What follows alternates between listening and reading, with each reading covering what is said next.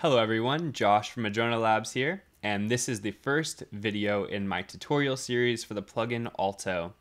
Aalto is available as a VST and an AU plugin. It is only accessible inside of a host DAW. It will not work as a standalone application. If you are unsure of how to access plugins inside your DAW, please refer to your DAW's manual. In my host DAW, Ableton, I will open up Aalto, and here is Aalto's GUI.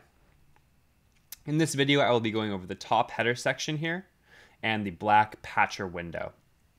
The first item in the header menu is your presets. And if you click on the presets, you get your preset menu options. The first section here is your saving options. The second section is your clipboard options.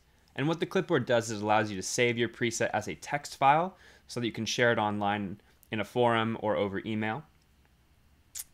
The next section here are the factory presets developed by Madrona Labs. And the bottom here are some more presets developed by other Aalto users. Aalto's GUI is smoothly resizable. If you grab the bottom corner here, you can adjust the size of the GUI. If you drag it off screen, then you can revert it to its original size in the gear menu here by clicking Reset Editor Size.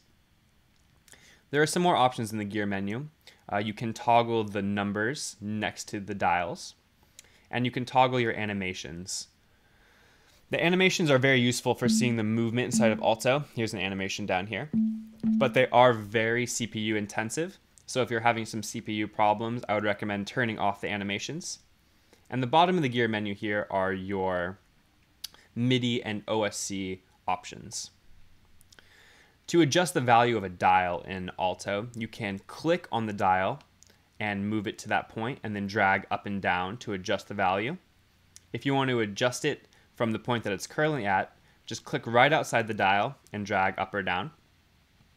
If you want to fine tune the dial, shift click on it and then you'll be able to fine tune it. If you want to revert it to its original state or its original value, you can double click on the dial, or you can command click on a Mac or right click on Windows.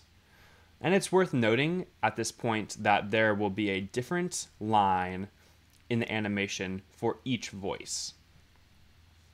The final section that I will be going over is the black patcher window here. And the patcher is where a lot of the magic happens in Aalto. It allows you to connect the modules together and create modulation paths. For this demonstration, I will connect the LFO module to the pitch parameter of the complex oscillator. And to do that, you simply go to one of these output sources. Those are the small circles in the patcher. Click on it and drag it over to an input attenuverter of a different module. So I've just connected LFO to the pitch parameter of the complex oscillator. This dial here, the attenuverter, determines the amount of modulation being let into this parameter. So this one is bipolar. Some of them are unipolar. But bipolar means that I can move it in a positive or a negative direction here. And you can see that when I turn this up, the animation is showing that the pitch parameter is being modulated. And if I click a note, you can hear the movement in that pitch parameter. And that is how you make connections with the patcher. Thanks so much for watching, everyone.